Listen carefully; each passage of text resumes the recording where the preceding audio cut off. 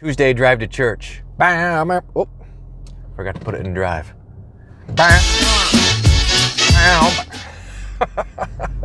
Well, I'm taking a break, by the way. So, hi everybody. Sorry it's been a while, but I'm still on sort of a until Christmas hiatus. But I can't help myself because it's St. Michael's Day today, which is such a glorious day, such a fantastic day. It's required of everyone, all you guys, YouTube theologians out there, to go and read Revelation chapter 12. One of the highlights of the Bible. We'll talk about it now. And I just got back from Fort Wayne. I'm feeling a lot better, by the way. So thanks everyone for your prayers. And I'm a little bit chomping at the bit to get back to some of this teaching, but I still think it's probably wise to wait. So still, you're not going to hear too much from me in the next few months, but maybe a little bit more.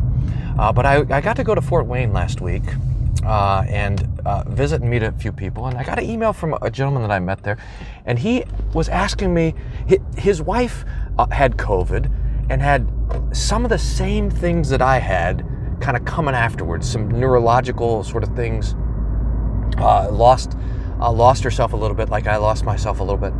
And so he was asking for some advice on that. And I want to weave that question together a little bit with St. Michael, because whenever we talk about the angels, which are all around us, protecting us and keeping us, there's always a danger of leaning one way or another. Number one, that we forget about them, or on the other side, that we become obsessed with them. We forget that the devil is a roaring lion seeking for whom he is to devour. So that's the danger on the one side, is the forgetfulness or the lack of awareness, a secular rather than a spiritual set of eyes. Then the other danger is that we forget that the promises, that we stand firm, that we resist him and he flees from us. This is what a marvelous promise, that the devil flees from us. And so that's why, so when it comes to things like COVID, I suppose when it comes to anything that reminds us of our own mortality, it's a good barometer, it's a good spiritual temperature check to just say, how is my fear?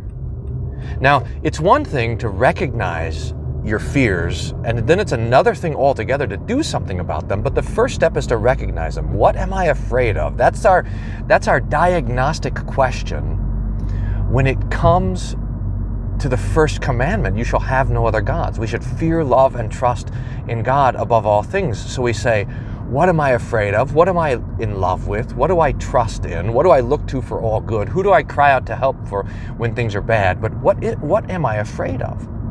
And we should recognize that we are born into a fear of death, that every single one of us is afraid to die. You were born with a fear of death in your mind and your heart and your conscience. But the scripture tells us that that fear of death is bondage to the devil. Now, this is a hard spiritual truth, because we're always trying to tell ourselves that it's okay to be afraid to die. Everyone's afraid to die. Death, after all, is the enemy. We're not supposed to want to die. When the Lord was trying to talk us out of eating the fruit in the garden, he says, on the day you eat of it, you will die.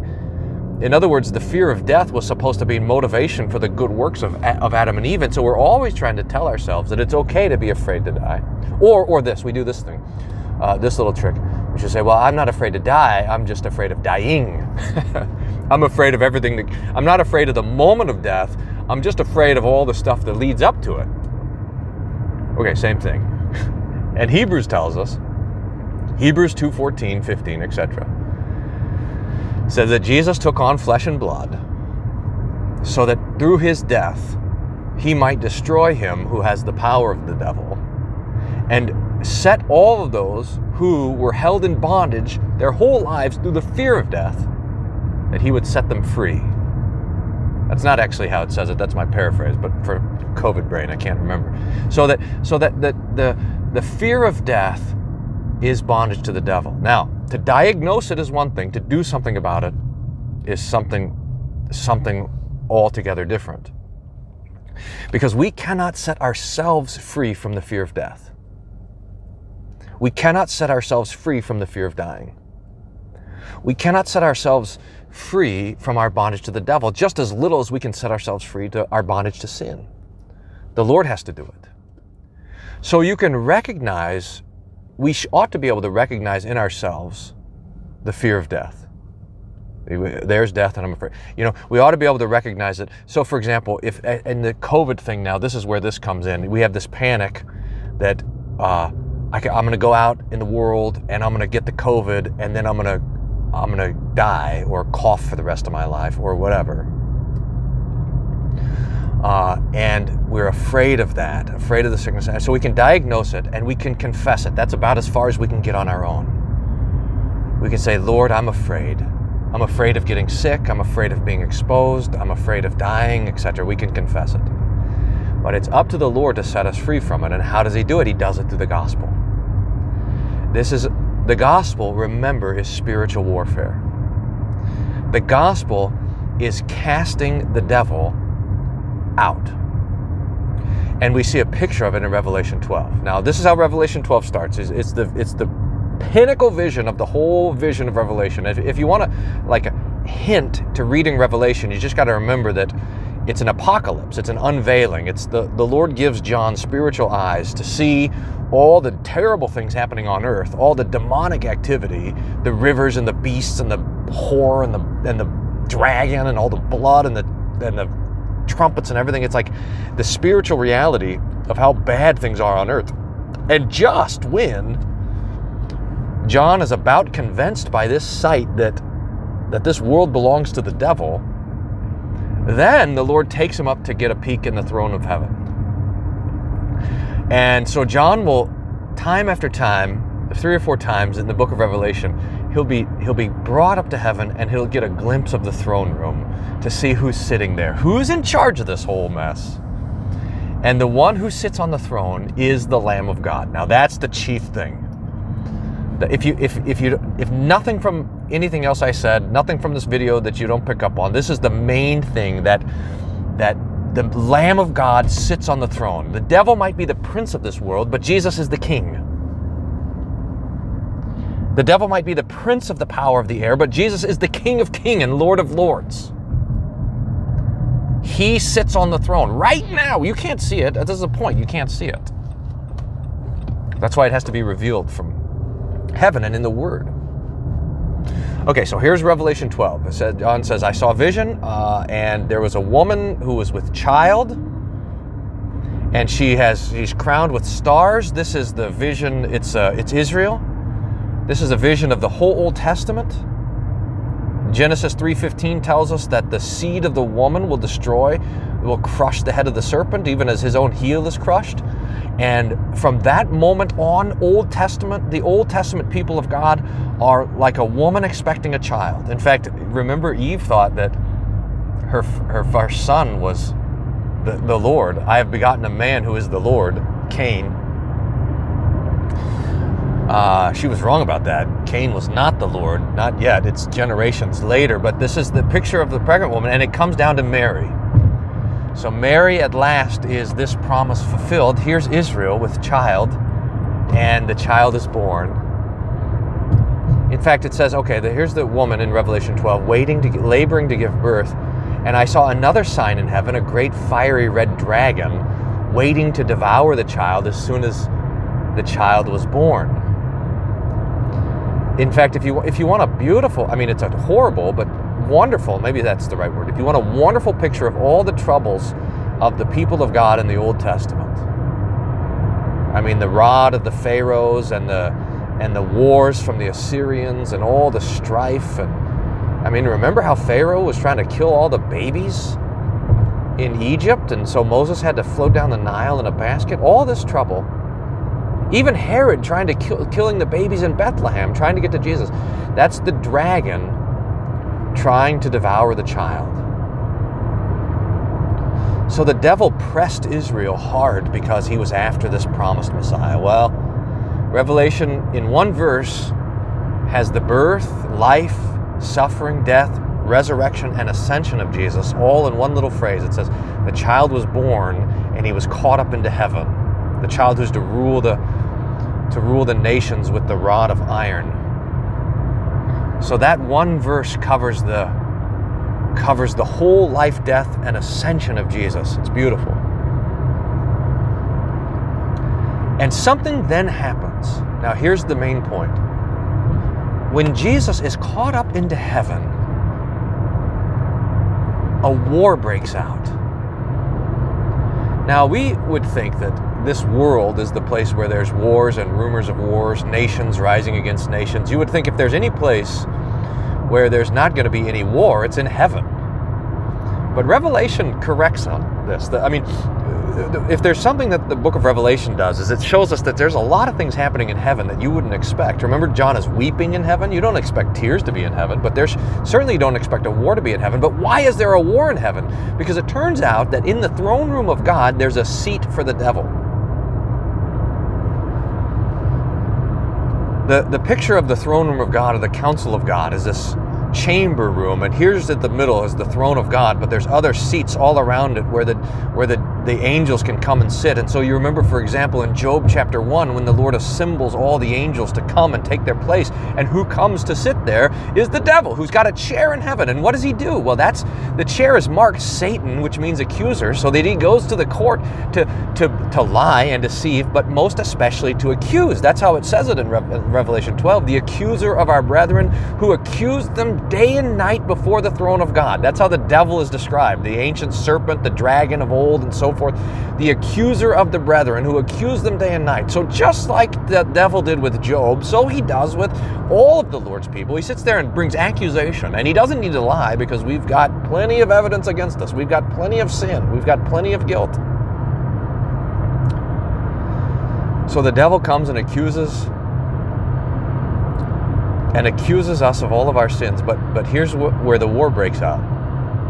After the death and resurrection of Jesus, he ascends into heaven, and he brings into heaven the victory of his death and resurrection. He brings before the courtroom of God the evidence of his atoning work. Hebrews talks about how Jesus carried his own blood into heaven. So remember in the Old Testament how the high priest on the Day of Atonement would take the blood of the sacrifice and bring it into the mercy seat and put it on the horns of the mercy seat? Well, Jesus does that, but he doesn't take the blood of bulls and goats. He takes his own blood, and he doesn't go into the temple in Jerusalem. He goes into the heavenly tabernacle, and he presents his blood not on the mercy seat, but before the true throne of God. He brings his blood into this throne room, his forgiving and atoning blood, and now there's nothing to accuse. What is the devil going to accuse that Jesus has not forgiven?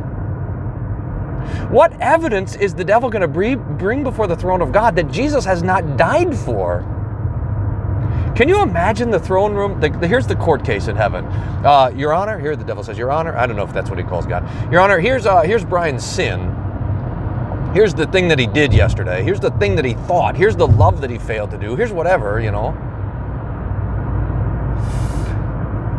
And it's true. I mean, I've got plenty of sins, but there Jesus says, objection? That sin is died for. Sustained. Oh, the devil says, well, don't worry, I got another one. Here's another sin. And Jesus says, objection? That sin is atoned for.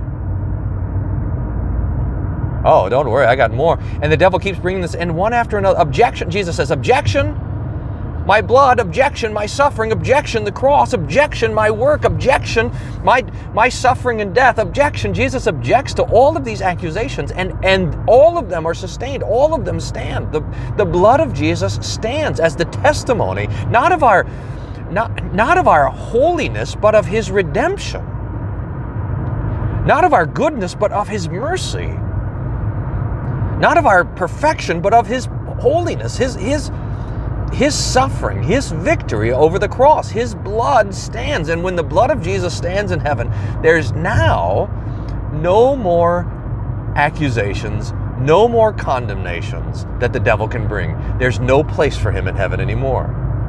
And so this is where St. Michael comes in. Jesus calls forth St. Michael like the bailiff of the heavenly courtroom and says, could you remove him? Jesus doesn't even do it himself. I mean, he could, and you got to think that would have been fun for him.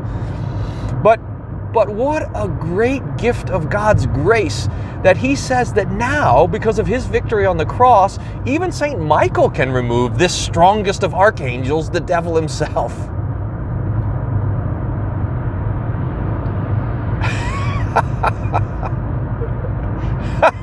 It's like sending in the B team. I remember in high school, we had a really good basketball team. I wasn't on it. One of the reasons why it was good, I suppose.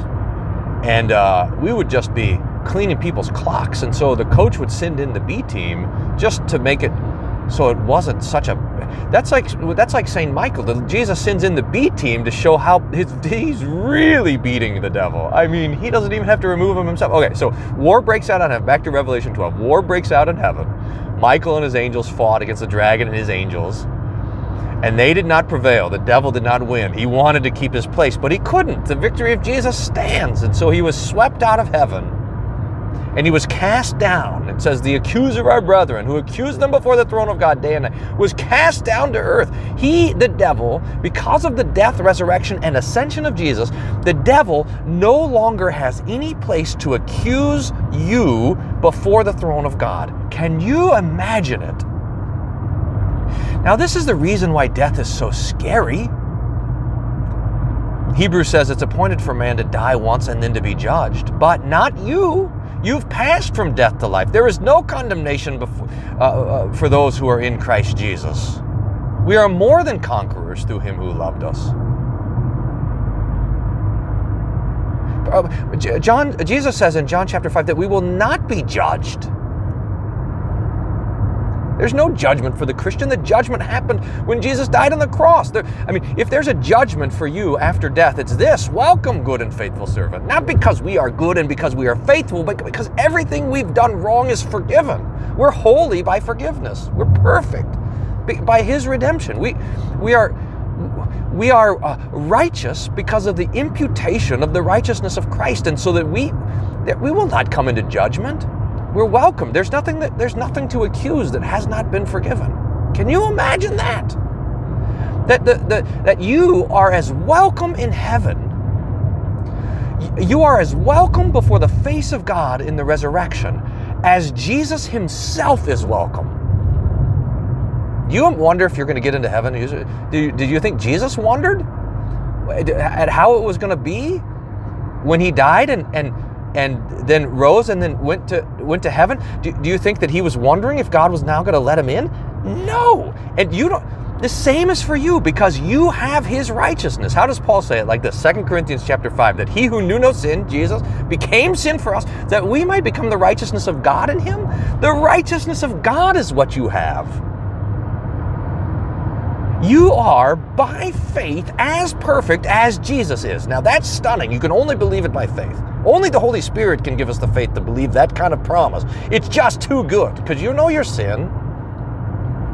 But you, dear Christian, are as perfect as Jesus. You are as righteous as God by faith. Not by your works, but by faith. That's what Jesus has given to you. That's the important thing about justification, right? It's not just the taking away of everything we've done bad. It's the giving everything Jesus did right. The imputation of the righteousness of Christ. So there's nothing to accuse you before the throne of God in heaven. There's no place for the devil anymore. He was cast down from heaven to earth. But Revelation tells us the rest of the story. So happy St. Michael's Day, by the way. That's glorious. But it tells us that the devil comes down and he's full of rage because he knows his time is short. And he knows he doesn't have a place to accuse us before God the Father in heaven. So what does he do? He comes to accuse us in our own conscience. He has no standing before the face of God, so he tries to come and lie and deceive in our own hearts. He comes into the courtroom of your conscience, and there he accuses you. Look at what you've done wrong. Look at your sin. Look at all of this sort of stuff. And he tries to make us afraid of dying. Then he has us in bondage. I don't wonder if the whole panic over COVID, I mean, look, it's a bad disease. Okay. It's not like we've never faced bad diseases in the history of the world. Did we think that we had somehow evolved past the idea of a plague? Did we think because of our great scientific technological advances, that we great people, we're never going to have to be humbled by a disease again? Is that what we thought? Is that why we're panicked? It's not like humanity's never faced a plague before. Goodness. But now we got this great COVID, and do you wonder that if our panic and our great fear over this disease is because we've forgotten that we have to die? You have to die. I have to die. It doesn't take the Holy Spirit to figure that out. You just got to look around a little bit. We got to die, but we shouldn't be afraid of it. Anyway, the devil wants us afraid, so he comes down to our own conscience and he accuses us.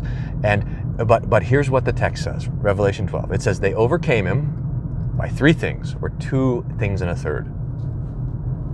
The devil came down to give us all sorts of trouble, to try to bring his lying and accusing ways to us. But it says they overcame him by the word of their testimony and by the blood of the Lamb, and they did not love their lives unto death. So that the word of God and the blood of Jesus does the same work in your heart that Saint Michael does in heaven. The blood of Jesus, the word of the gospel, and our not fearing death casts the devil out of our conscience and out of our hearts.